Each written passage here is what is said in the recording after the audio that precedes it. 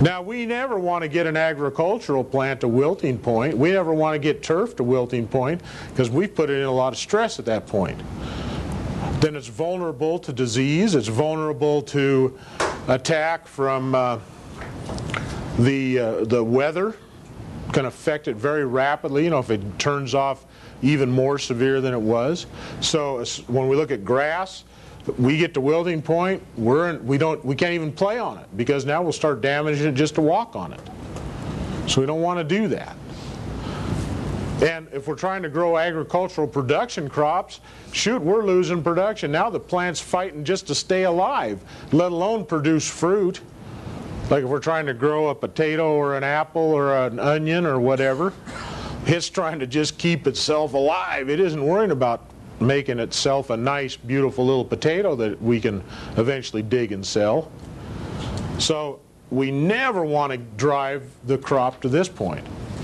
And so we want to always come in this area between here, and we want to stay within an area called readily available water and the field capacity. So there is a point in here where we're between field capacity and wilting point, about halfway. Most crops it's halfway between the two, that we call readily available water. And that readily available water between field capacity and readily available water is where we want to keep the soil moisture all the time. That's our goal. Keep the soil moisture between here and here. Gets to here, irrigate. Gets up to here, stop irrigating. Stay in that band.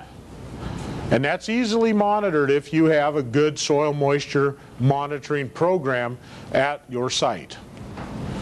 And in turf it can be done very well. I mean, you can get, there's excellent monitoring devices that are available that aren't going to cost a lot of money to do that evaluation.